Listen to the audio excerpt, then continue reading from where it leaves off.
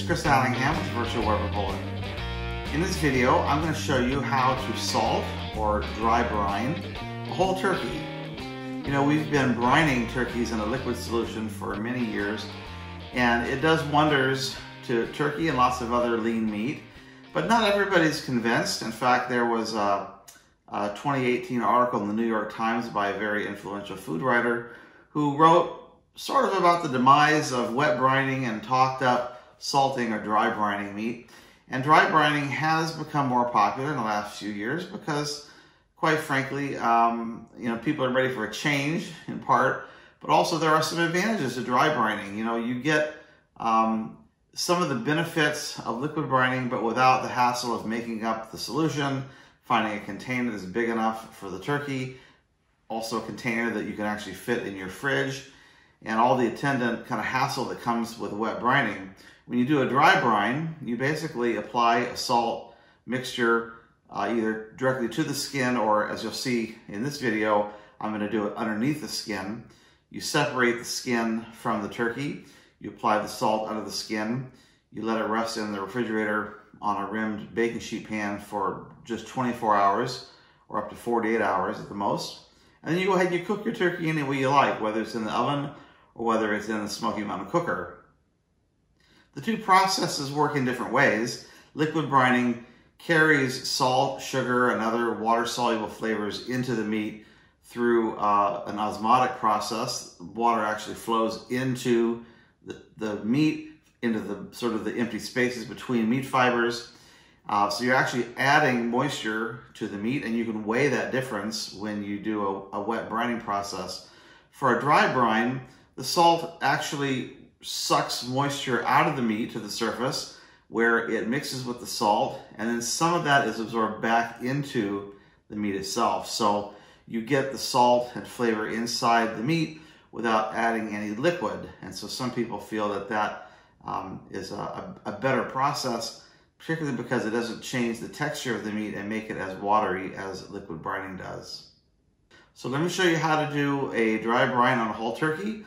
I'll show you how to separate the skin from the flesh, how to get in there and get that salt applied, how much and in what quantities, and then we will fire up the Weber Smokey Mountain Cooker and get that turkey on, and I'll show you the end result. Let's get started.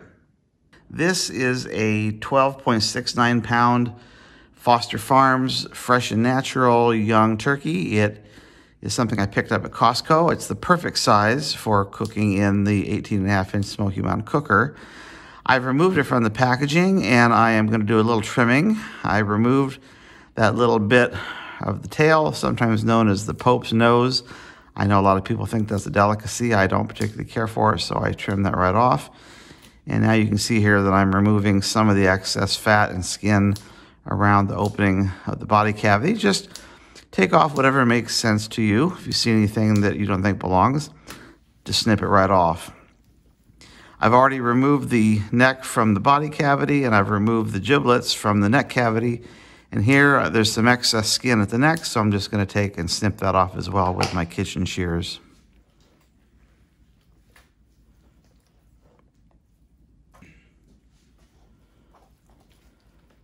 Now it's time to begin to loosen the skin, and the process of salting a turkey means that you will have to loosen the skin over the breast area on both sides and also over each thigh and each drumstick.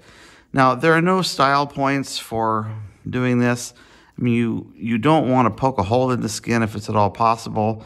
If that does happen, it's not the end of the world. Just take your time as you do this. I've found that, of course, having slightly smaller hands is helpful. If you've got gigantic frying pan hands, you might want to assign somebody else to do this task. The trick is just simply to work your fingers underneath the skin all the way down the length of the breast, from the connection up at the keeled bone at the top all the way down to the sides. You see I'm using a wooden spoon here, the handle of a wooden spoon, and I'm just working it all the way down to the end of the breast if I can. And then I'm using kind of a rolling action to help loosen up the more difficult parts. What you'll find is that the skin does not adhere to the breast meat or the thigh meat equally. Some areas the skin disconnects very easily. Other areas, like you see here, a little bit more difficult. So now that I've made a big enough pocket, I'm gonna get my hand in there, really work it right up to the very top of the breast. Use my other hand to pull that skin back, hold it back while I get my hand in and go all the way down to the very end of the breast section, get that skin nice and loose.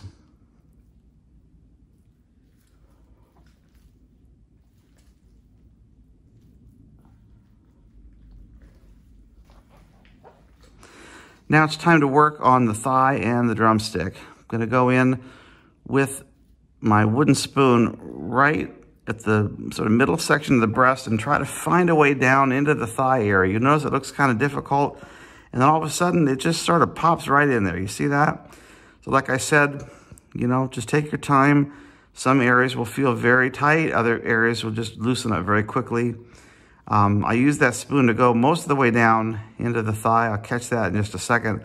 Now I've come back across to the drumstick and I'm loosening the skin in that area as well. It looks like I'm about to poke a hole here. I should be careful.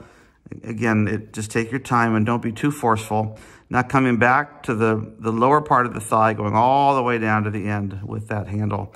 And now I'm going to repeat this process on the other side of the turkey. I'm not going to waste your time showing you that because it's just a mirror image of what we already looked at. But again, starting up at the breast area, try to get a toe hold in there with the wooden spoon and then work my fingers in and work all the way down to the end of the breast and then do the drumstick as well as the thigh. Now, as you noticed in some of these earlier pictures, I have laid out my mise en place of the salt and other things that I'm going to be applying to this turkey. And just as reference, I am using Diamond Kosher salt here. It measures differently than Morton's kosher salt or regular table salt. If you're using Morton's kosher salt, you want to use about 25% less. If you're using a regular table salt, you want to use about half these measurements. But you'll see here that I have 1 tablespoon of Diamond Kosher salt for the body cavity. I've got 1 teaspoon for the left breast, 1 teaspoon for the right breast. I've got a half a teaspoon of salt for the left thigh and for the left drumstick. And then I will repeat that, a half teaspoon for the right thigh and the right drumstick. At the top of this picture, you'll see there's a larger bowl that contains a mixture that's gonna go on the skin of the turkey. 1 teaspoon of Diamond Crystal kosher salt, 1 teaspoon of freshly cracked black pepper, and 1 teaspoon of baking powder. The baking powder is a tip from Cook's Illustrated magazine and America's Test Kitchen. It changes something about the chemistry of the skin. I guess it's the alkalinity of the skin, and causes it to crisp up and brown up more than if you don't have the baking powder. So again, 1 teaspoon salt, 1 teaspoon pepper, 1 teaspoon baking powder, mix those together, and you'll see me applying that here shortly in the video.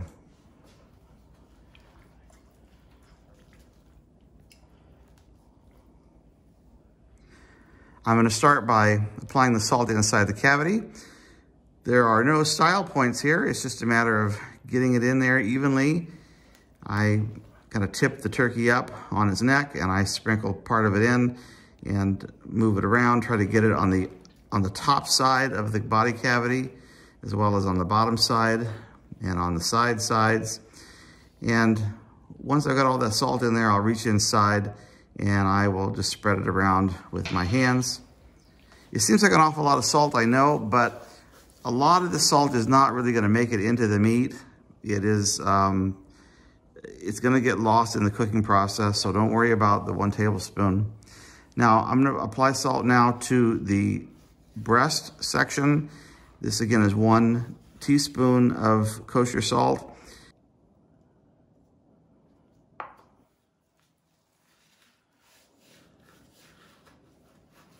Now here I am salting the left side of the breast.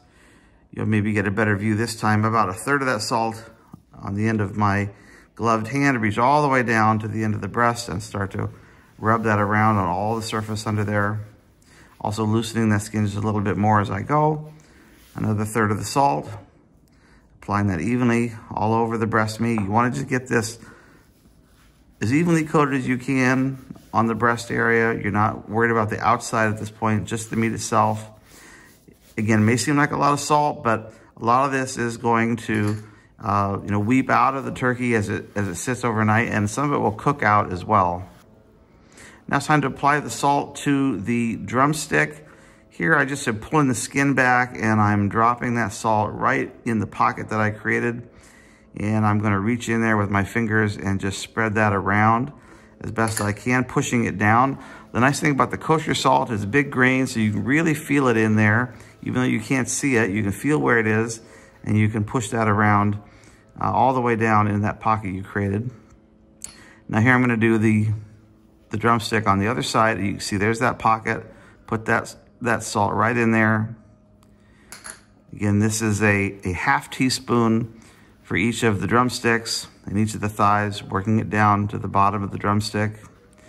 Now we're gonna do the thighs, put that turkey up on its side, and I'm trying to find the location. There it is, there's the pocket. Put all that salt on my fingers and reach down there, around and behind the drumstick, drop it on the thigh. It's amazing how elastic that skin really is. You wouldn't think you could get your hand in there like that, but get my hand all the way down there onto the thigh with that half teaspoon of salt, and then repeating that process on the other side. You'll notice that, look how shiny the turkey is. The salt is already sort of causing this turkey to exude some water. That's what salt does when you apply it to turkey. That's not oil. And remember, the turkey was dried off before we started, so it's giving up some water, just even as I go through the process here. Applying that salt to the last portion of the thigh, and then get them squared up. You notice all that liquid on the cutting board. Now time to go ahead and apply the salt, pepper, and baking powder mixture to the outside of the turkey. In retrospect, I probably should have sprinkled this from a little higher up in the air to get more even coverage, but just doing the best I can here. And again, no real style points. You're just trying to get relatively even coverage on the breast, on the thigh, on the drumstick as well. Here I'm turning it onto the side so I can expose that thigh and get some of the mixture on there, and then give that a little rub to spread it out. And we'll apply a little bit to the front of the breast section as well.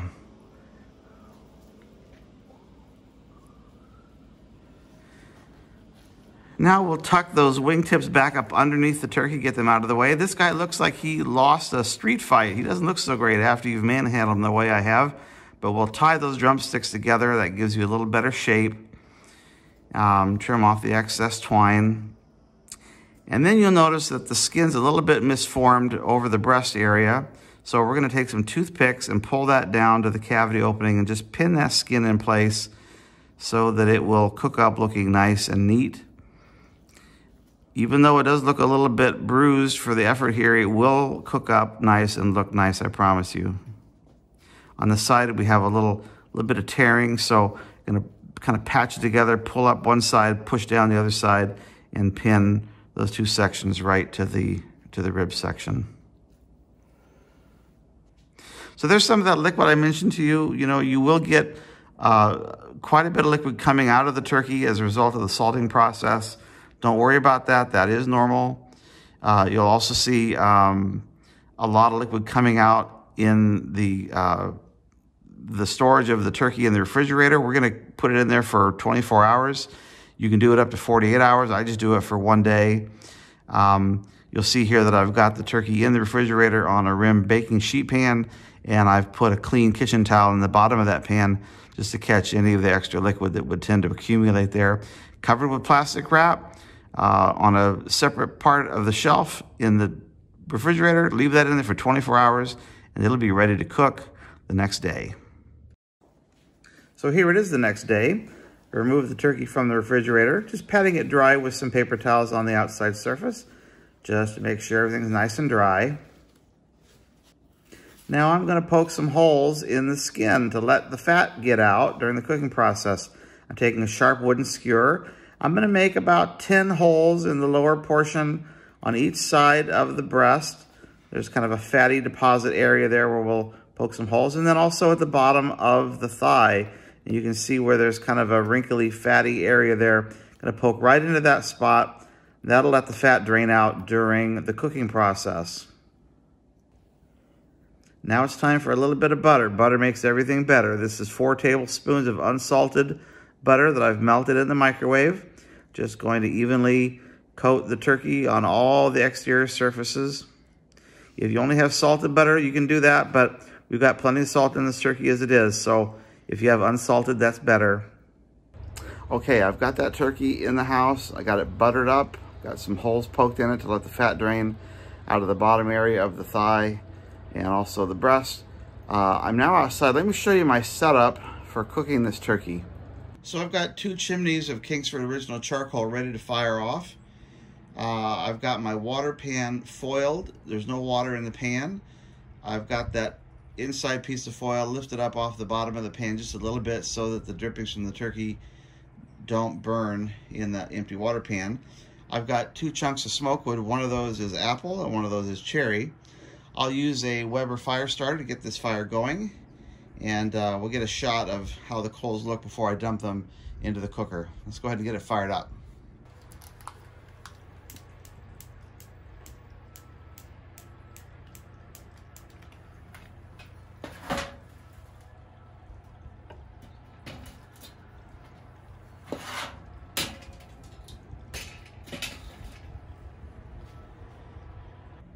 Okay, this charcoal is ready to be dumped into the cooker. You'll notice that it's orange deep down inside. On top, you can see there are some flames coming out the top of the chimney, and the charcoal at the top is just starting to show some signs of gray charring. I don't really want the top to get much more charred than this because that means what's at the bottom of the chimney is being totally consumed. So let me glove up and we'll dump this out and get the cooker set up.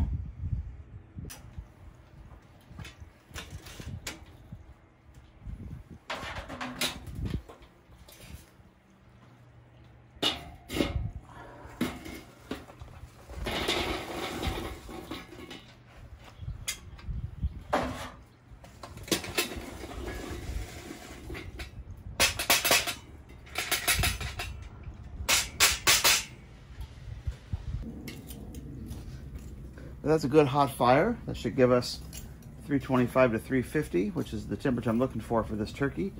We'll let this just burn off a little bit more, get this grade mashed over on the top, and then we'll get the turkey out here. So this charcoal is looking pretty good, pretty much ashed over all over the surface. I'm going to go ahead and get the cooker assembled.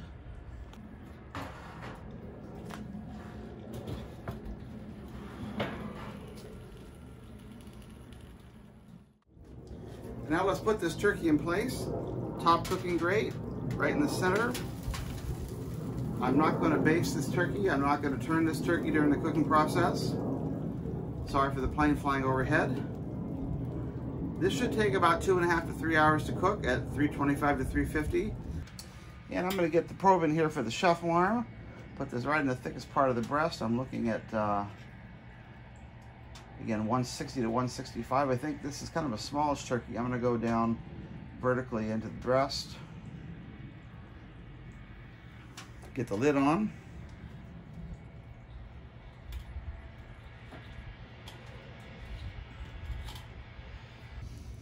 And now I'll put those wood chunks inside the cooker. Just going to drop them right on top of the hot coals, right in the middle.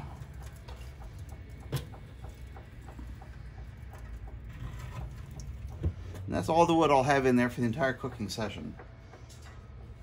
Here you can see that my internal temp on the shuffle arm is 40 degrees, and I've got a high alarm set of 160 degrees for the internal temperature. As for my lid thermometer, it shows about 290 degrees, so we're getting up very quickly to 300 degrees Fahrenheit. All right, here's the big reveal. Let's take a look. Oh, beautiful looking turkey. Beautiful looking turkey. Very happy with that. Take this probe out of the breast, set aside. I'm just going to double check with my thermopin, see what's going on here in the breast. We got 164 in that spot. Let's go on the back side here. We've got 166 in the thigh. I'm going to try, but I always have a hard time getting those measurements. This is 173, 174, so Remember, we're looking for 160, 165 in the breast, 170, 175 in the thigh. I'm feeling pretty good about this. So we do have a little splitting right here. This is where you recall I tried to pin this skin up here. Looks like here's my toothpick. Skin just tightened up and broke. So we do have a little spot here where we don't have coverage of skin. But that's okay because I'm going to let this cool off. I'm going to slice this up and put it in a disposable foil pan and take this to my parents' house for Thanksgiving. So no one will ever see this whole turkey as it is right here, but you get to see it. I think it looks great. And now just a quick peek down into the water pan. You can see that I have a lot of juices down there that have accumulated, and they are not burned. And that is the result of putting that foil in the pan so it is suspended above the bottom of the pan so it does not get hot enough to burn. A lot of good juices down there if you want to make your own gravy. Well, I couldn't be happier with how this turkey turned out. I'm going to let it rest for 30 minutes, then I'm going to carve it. We're going to take this to Thanksgiving dinner tomorrow. We're hitting the road, so I'll carve it up, put it in a disposable aluminum pan. We'll reheat it up at our destination, and it should make for part of a great meal on Thanksgiving Day. I want to thank you for watching. I appreciate you very much. If you would please like and subscribe to my videos, it helps other people find them. And until next time, take care, everybody. Gobble, gobble.